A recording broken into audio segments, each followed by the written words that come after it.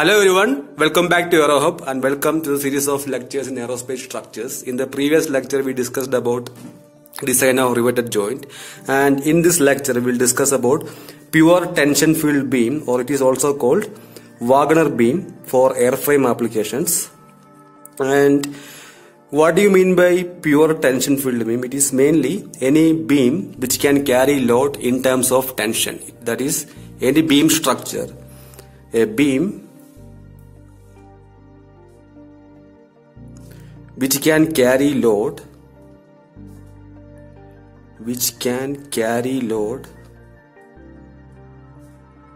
in terms of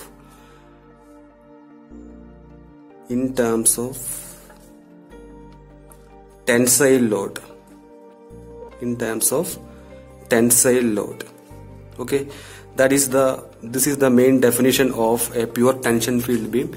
The main application of pure tension field beam came for spar application for airframe structures, and we will see what do you mean by tension field beam now. Imagine a thin plate and we have a strut A and strut B. It is like a cable. Okay, we have cable. We'll have a cable structure A and B, and this cable structure is connected at the both end of this particular plate. Okay, this is a plate, and we have two cable A and B which is connected at the two end of the plate. Okay, now I am applying a shear load of capital V at the one end of the cable, one end of the plate. Now you can see after some time, due to the application of the shear load, this entire plate will deform. You can see here, due to the application of the shear load, the entire plate will deform and deflect in the upward direction. Okay, because we are applying the load upwards. Okay, now what happens here? We have the two cable here, A and cable B, and cable A will be undergoing compression. The cable A will be undergoing compression and the cable B will be undergoing tension. Okay, now if you imagine a thread, if I take a thread, you can see here, when I am applying a compressive load, the cable will be, this thread is similar to a cable, and the thread will be unstable. Okay, if you apply a tensile load, this cable will be in a stable manner. Okay, the stability of the cable is very much in the tensile load side when compared to the compressive side. Therefore, the entire load is transferred to the plate in terms of tension to the cable A. Okay, so the tensile load carried by the cable will be equal to the applied shear load capital V. Okay, so the entire load is taken as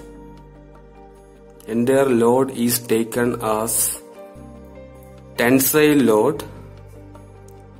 Entire load is taken as tensile load by the cable.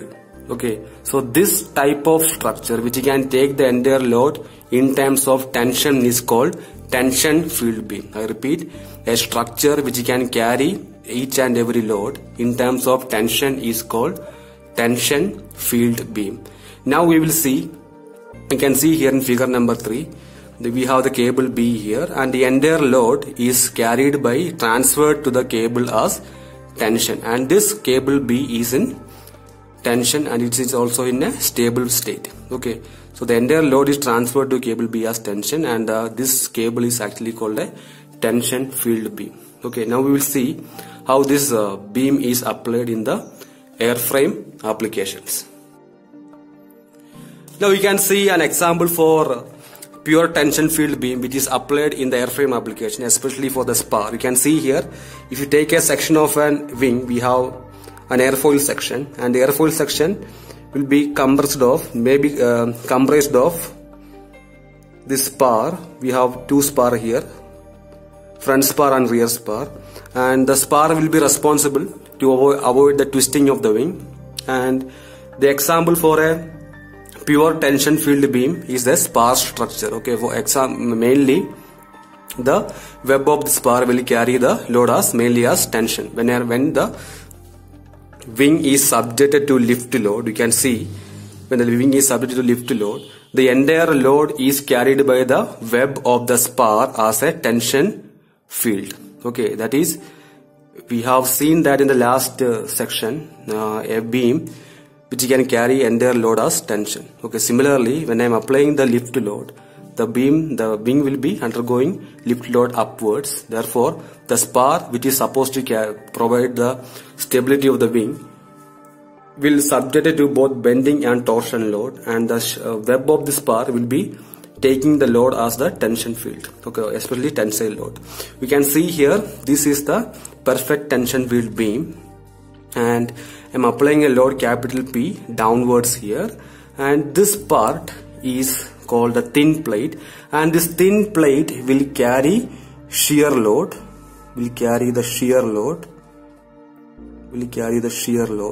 and we have two flanges, two horizontal flanges.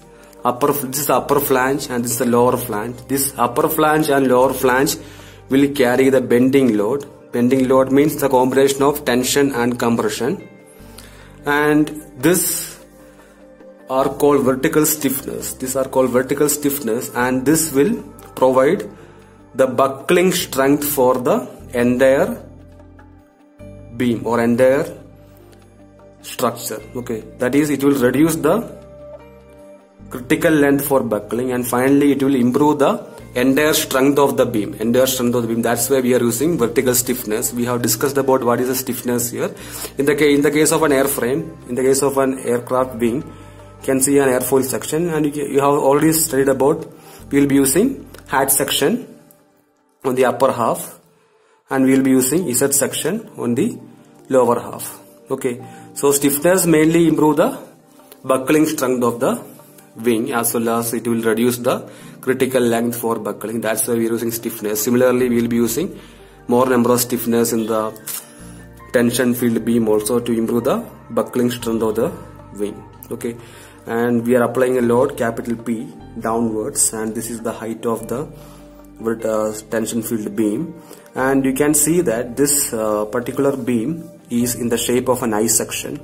Always remember that the spar will be in the shape of an I section, which is because the section modulus of I section is very high when compared to all other sections. And this is the spar cap, and this one is this upper flap spar cap. This is the lower spar cap, and this is the thin web, and these are the rivets. So you can see here this plus symbol. This plus symbol is actually the intermediate rivets. Okay, these rivets will connect the spar, the vertical stiffness, as well as the flanges to the thin plate. I repeat, the rivet will connect the upper flange and lower flange, as well as the stiffness to the thin plate. Okay, this is all about the construction of the pure tension field beam. You can see when I am applying a load here, the entire thin plate will take the load as tension. Okay, we will see about that in the next lecture, and we will see what is the maximum load or maximum stress that can carry by a tension field beam, and we will study about diagonal tension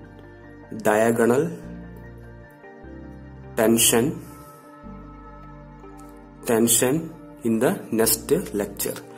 Okay, hope you are doing well. Thank you for listening. Take care.